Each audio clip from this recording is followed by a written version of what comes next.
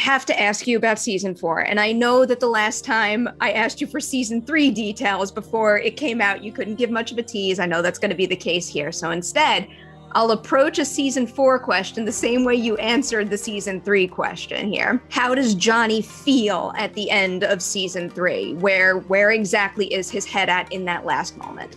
It's a complicated feeling. For one, you know, he has Daniel just pretty much saved him. You know, 𝗔𝗀𝐾𝐨 was just about to choke him out. So I think he's purged at that moment.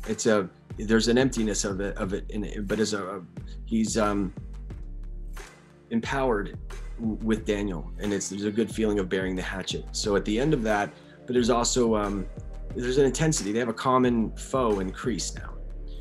So the feeling of that was a relief in a sense of I have a partner, and we have the same goal here, but we have a lot of work to do, and there's still a lot of history between us, and we're both different, and you know, it's like we want this to work, and here we go. You did it well again. You played by the rules, but you gave me a little something to think about. Yeah. There's a lot to clean up here with these kids all coming together, and now we have to march on into the battle.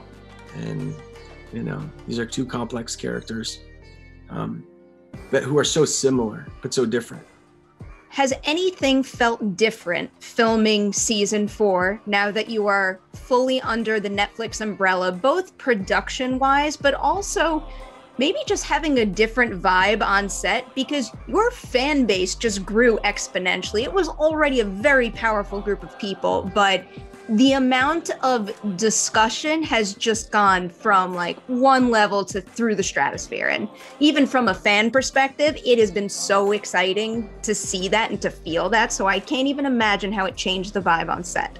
Yeah, it's just encouraging. You know, it's like, you know, you have a good show, and you know, you have a matinee, and the curtains close and people are applauding and they like it, and you know, you got the evening show coming now, and you got to go out, and you know there's a sense of, okay, it's working, they like it, and a new kind of energy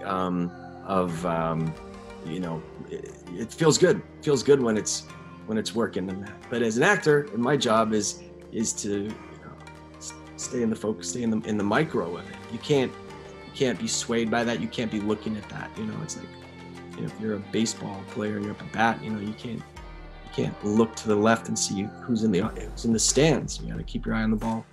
So we're all doing that, keeping our heads tucked. The writers are doing their thing, and we're putting our hearts on our sleeves and beating our arms up and shooting big and wide. And the stories are deep and wide. And I think we're going to deliver a great season 4. But it's awesome. It's awesome. It's great. I'm very happy I mean, why not? You know, why do this if people aren't going to like it?